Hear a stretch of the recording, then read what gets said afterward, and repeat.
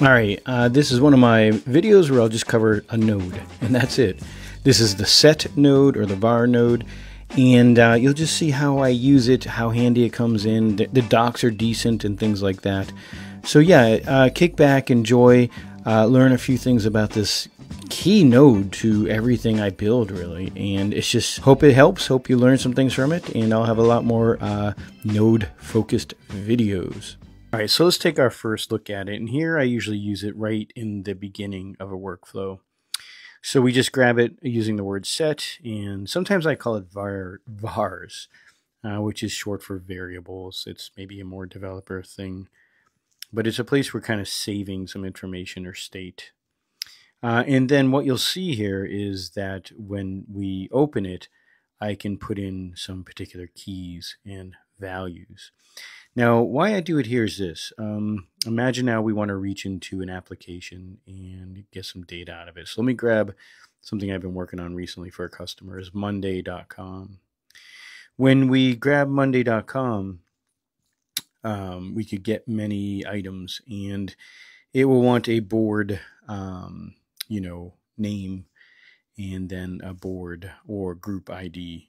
And so these are the things we want to make dynamic, because in this case, maybe this is my staging Monday that I use for testing, and when we deploy it, I want to then change this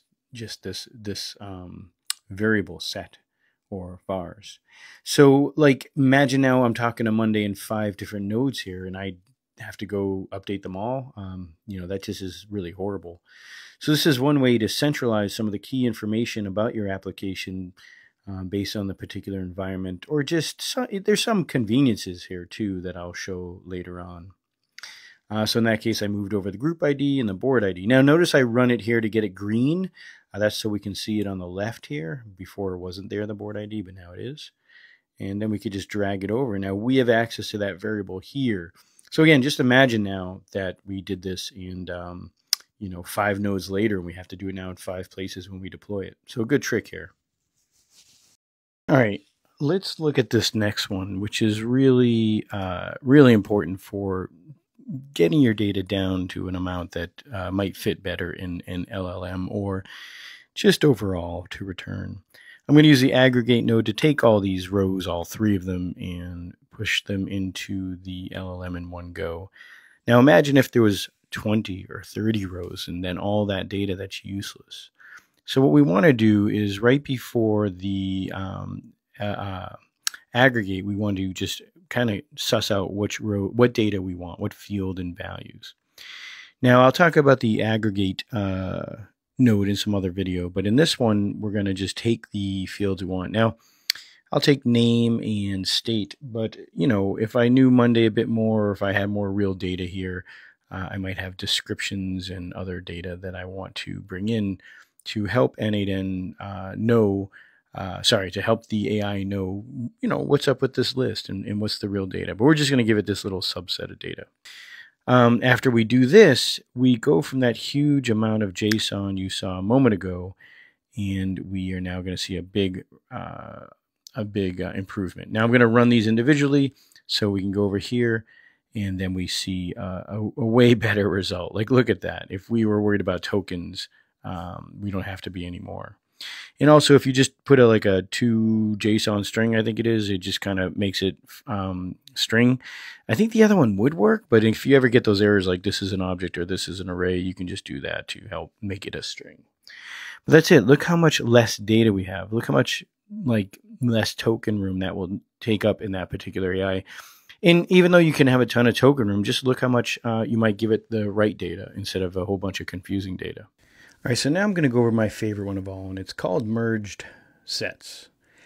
And horrible name. But look at how I'm going to use this here. Here's a common chat model where I have a chat agent that can do things. This one can do monday.com, but what if it had many tools here and it had a complex scenario that I want to reuse in different situations?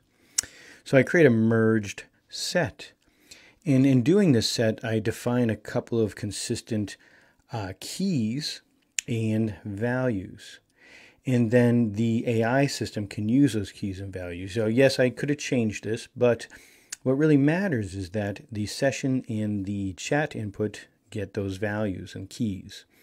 So all these different triggers have different keys from the start. Some of them don't have any, like the scheduled one. So when I run one of these, I want to define the values for those keys so we can line them up. So now we can see the keys and the values. This one has its own prompt because, hey, I'm going to run this every day and I want to report. So then when it runs, it passes those values on. Now, a really cool feature here too is that I define the source. So if you look, it sent an email. But how did it know to do that? Well, every trigger has a source, and then that source will lead me to the route that I want to go. We can see send email, but